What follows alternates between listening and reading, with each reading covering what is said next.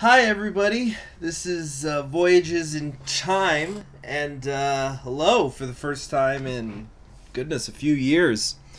Thanks for having subscribed for this long, or maybe you subscribed kind of recently. I just wanted to let you guys know real quick that activity is going to be resuming on this channel. As you can see, I've made myself a new logo. I'm actually going to improve on it. This is basically just the draft of it. I'm going to spice it up a fair amount. But let's just talk about the things that are going to be going up on this channel. Basically, this is a channel where I want to put my historical research, cinephile, anime nerd, music geek, etc. stuff to work on a YouTube channel. So I just want to talk about things like that I like.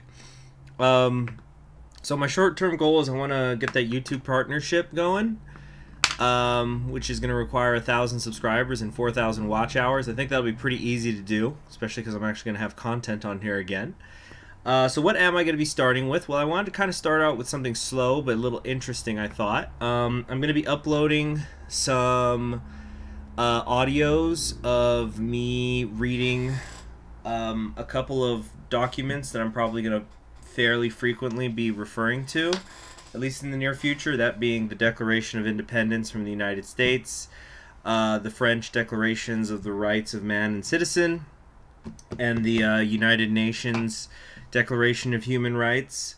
So those will kind of be like little audio excerpts that I'll have for people to be able to reference. I also am going to be doing a little series of videos.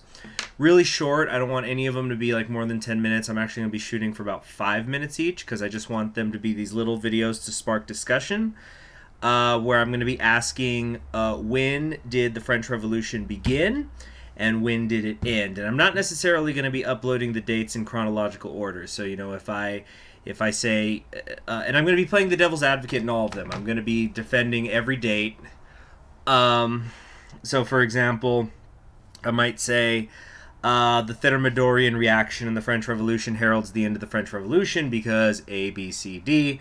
And then in the future I'll say, no, actually the Thermidorian reaction in the Directory, that's all just a continuation of the revolution. It's just a new stage of the revolution. It doesn't really end until the 18th of Brumaire.